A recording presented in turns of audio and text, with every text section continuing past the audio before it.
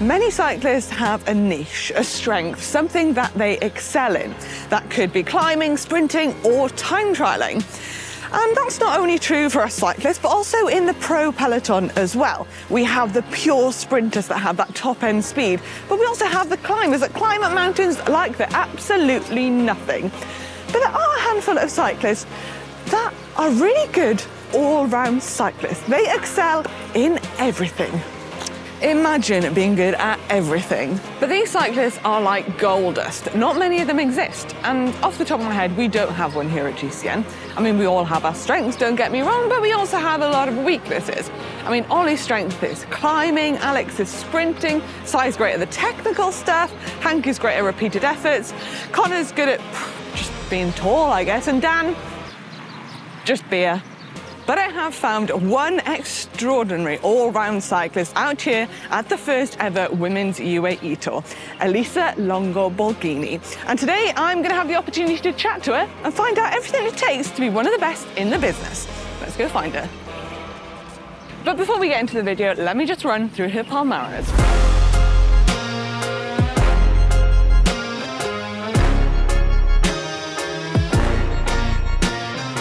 She's a rider for the Trek Segafredo women's team. She's been on the podium twice at the Olympic Games. She's had 4 podiums at the World Championships.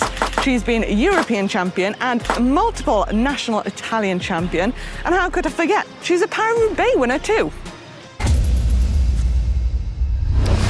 First of all, when did you realise that cycling was going to become your career? I've been asking to my family like 3 years back in 2012 to try to become good in cycling, and if would not work out, I would have gone back to university and study. And then, yeah, I'm here talking to you, so this went pretty well. Yeah, it went quite all right. Yeah. And you are such a great, like, all-rounder in cycling. And when I was riding, I was an okay sprinter, but I was terrible at climbing and all that. How did you become, like, such a good rider in everything? And when did you realise that you're quite good at everything? Well, this is a question I can hardly answer because I don't really know. The only thing I know is that I'm not fast, which is like... I'm not sure about that. Well, I'm not the fastest, let's be honest.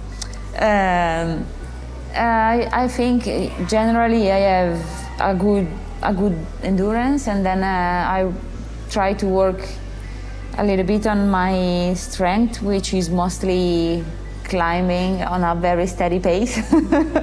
But do you ever feel like the pressure to be just really good at one thing? Because there's quite a lot of riders that, you know, are just really strong sprinters or really strong climbers. Do you ever feel the pressure just be good at one thing? No, so far I think I'm an okay rider this way, so you're happy with how it's going? I'm content with this. Also because if I'm good in a little bit of everything, I can help my teammates in, like, the specialist in something, and so I can be a good asset for the team, and for me it's important that too. So you've been a rider in the pro peloton at the very highest level for 10 years now. How do you keep yourself motivated from season to season? Because 10 years is quite a long time to, know, keep going right at the top. Yeah, now you make me feel old. Well, I don't know, actually. I'm always really motivated. Every single season that I start, I feel like it's a new one, and I feel like a little bit nervous because I want to be a little bit better than the season before. And then, I don't know, I think I'm just really passionate about cycling, and this keeps me always motivated. Would you say you're just as motivated as, you know, your first or second season as you are now? I would say yes. Yeah? Another interesting question is, how does your training differ from season to season? Because, you know, you are a great all-rounder, but does your training for the year depend on, you know, what races you're going to target or what your teammates' strengths are? Yeah, surely my trainings are different almost in every single season, but especially because I target some races or some periods where I want to be good. So, of course, as every rider, I start with really base rides and everything, but then I schedule my trainings in terms of being good in a certain moment of the year. Sometimes it's the beginning, and sometimes it's mostly the middle end of the year. But I do have an attentive eye on what are my goals, and I set my goals, and then I plan my trainings together with my coach. Nice. And you used to win a lot of races solo, but recently we've seen you working a lot on your sprint. How much have you been working behind the scenes on your sprint? Yeah, it's true. Honestly, you know, sprinting at town signs with your boyfriend really helps. Is that the secret?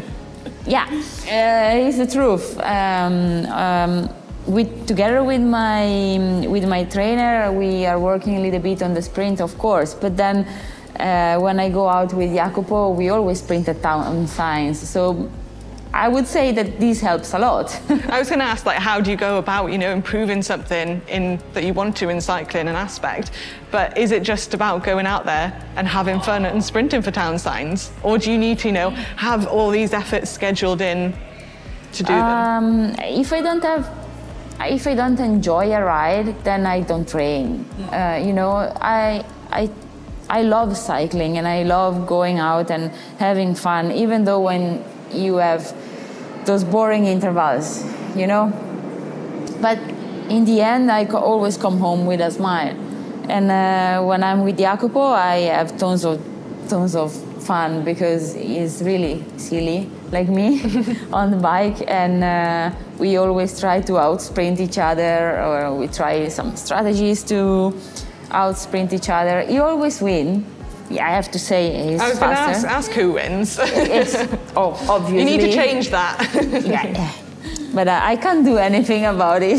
He's also fast, and he's a man, so yeah, you can't do anything. But yeah, sometimes when he doesn't know where the town sign is, I also win. Yeah, true. Just straight after the corner. Yeah. For a cyclist that wants to, you know, be an all-rounder, improve everything, what advice or tips would you give them? I think the general base is really important for an all-rounder, and then I think you burn like this. As sprinters are born like this, climbers are structured in a way. Also, the all-rounders are born like this. You are just capable of doing a little bit of everything. And then, of course, if you want to specialize a little bit in something, you can still do it, but you will be still good a little bit in everything, like I am. I don't know. I don't really know the tip or the answer. It's just me. I'm just born with it. Yeah. Yeah. And what is, I'd really like knowing the answer to this, what is your favourite training session? Apart from sprinting to town signs. I like when we climb and we have to do the 40-20s, or like those 3 minutes effort, stuff like that. They're nice.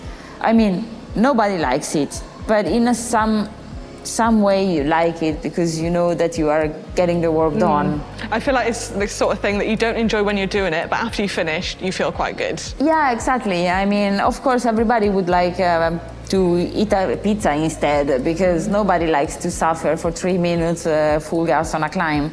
But after you've been doing them, you feel like satisfied, because you feel like maybe you improved a bit, or you read your power that you were expecting, and then it's a good feeling afterwards. And who do you think is one of the best all-round cyclists in the women's peloton at the moment, apart from yourself? No, I think Demi Vollering is a very good all-rounder cyclist. And we're obviously out here in the UAE, and I'd say this is a race that is suited to an all-rounder, has a bit of everything. Is this a race we're going to see you on the podium? Well, first I have to climb up Jabal Fate with all the tiny ones. So yeah, let's see. I will tell you in 4 or 5 days. Fingers crossed. Thank you very much for your time. Well, there you have it, some tips from one of the best all-rounders in the women's peloton. It's been super interesting chatting to Elisa today, and I just wish I was good at everything. But if you want to see how she gets on at the UAE Tour, then make sure to head over to GCN Plus to watch the racing live and on demand from the 9th till the 12th of February. Now I'm off to find some town signs to sprint for.